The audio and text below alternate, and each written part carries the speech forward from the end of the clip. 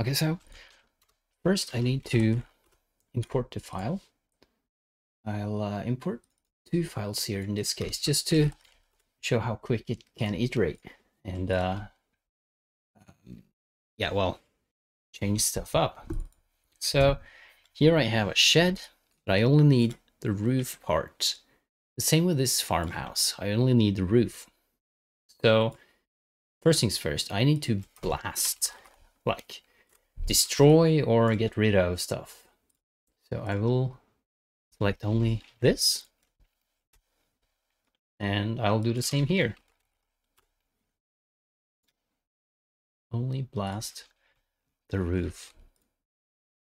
So I see I get some more stuff here actually, which I don't need. Anything else? No, good. So that's only the roof.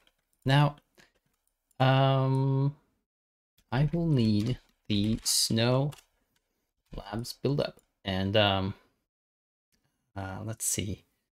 I'll also need a switch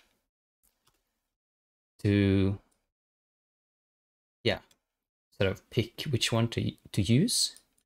So this switch easily just changes between those 2 meshes. So let's get this thing started. Currently, there is not much going on here, so I need to increase the number of, like, I don't know. It says snow points. I guess it's just gathering a lot of vertices here and try to merge them somehow. I don't know.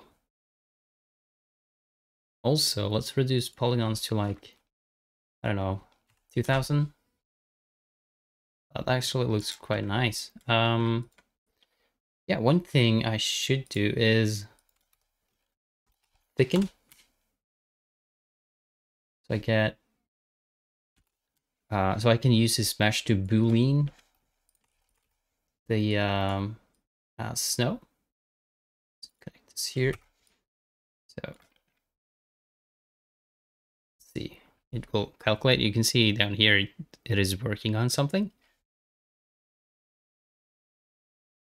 So if we remove or disable keep original, you'll see that we end up with a mesh that has been booleaned.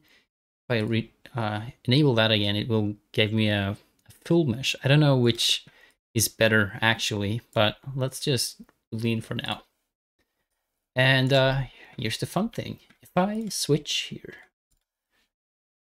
it will take the other roof, and it just takes a few seconds, and I get the result.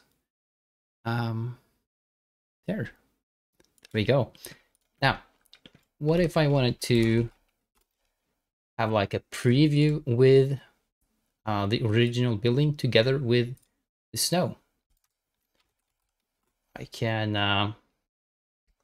it's actually built up here. So I'll take each of them in the same order as they are in this switch. Copy this parameter and paste it into here as a relative reference. So that way, now I'm viewing this switch. So if I'm on the controls of this switch, I should be able to control whether to show this or that. And here is the fun thing. Let's merge the buildings with the snow.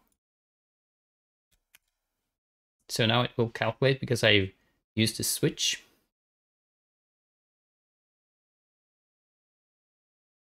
And here we go. Here's the snow on this building. If I use the controls on this switch, I can now, just in a few seconds, see the shed with the snow. There we go. So basically, I can import any building here. Let's try another one just for fun. Try, I don't know, Barrington, perhaps? Oh, there's many here. Oh, geez. I guess this is usable. No, it's not. That's a collision mesh. Well, let's take the barn. Here we go. Let's blast again. Let's take only these roof meshes. I guess that's all I need. We want these as well. Okay. Here we go. Only those. And what I'm gonna do now, I'm gonna thicken this just like before. Perhaps thicken, and I might have to just color this so it's easier to see what the color actually is here. Or make a quick material. No? Doesn't want to do that? Okay, whatever. I'll just do a color then. Great. So blast, and then thicken, about like 50 or so. And I'll connect this to the switch as well. And I'll connect after the color into this switch. Let's view the merge node and see what happens. I haven't tried this building yet, so perhaps I get a different outcome, who knows. So on this switch, I'll change to this input. Let's see what happens.